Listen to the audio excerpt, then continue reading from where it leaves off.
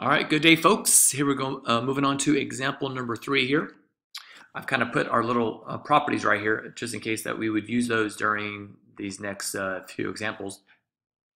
And so, like, here we go. So very similar to example 1 and 2. We're going to go ahead, in order to solve for x right here, we're going to want to go ahead and take the log of both sides. All right, so let's go ahead and do that right there.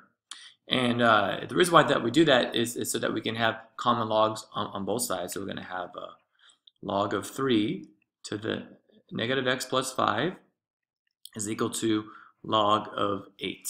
Okay, so now we're going to go to use our power rule right here, and we're going to move the negative x plus 5, we're going to move that down, right? So it's just like taking this r right here, our exponent, and we can move that in front of the log there. So now we'll take that guy.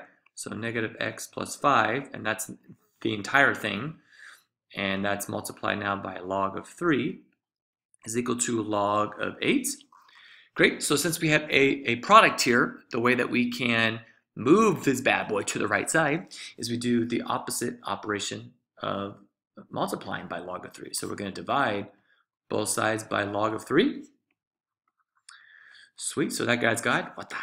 And so now we have left on the left side, negative x plus 5 is equal to log of 8 all over log of 3. And we're left with just a few short steps here to finish off our problem. Let's go ahead and subtract 5 from both sides so we can get rid of that guy.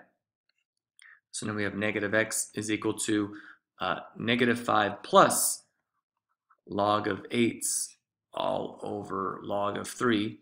And I just thought it would be easier to put the negative 5 here in the front, but you could do it just like this.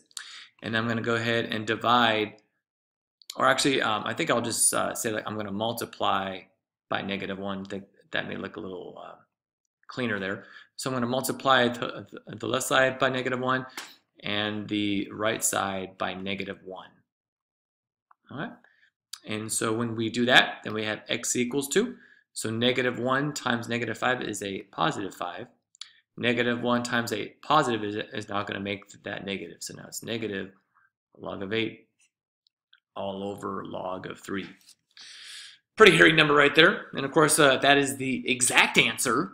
But if you wanted to get an approximate, you can use your graphing calculator and do that guy. And that approximate answer would give you 5.6, let's see, 5.635, doing that on the calculator, make sure, yes. And there we go.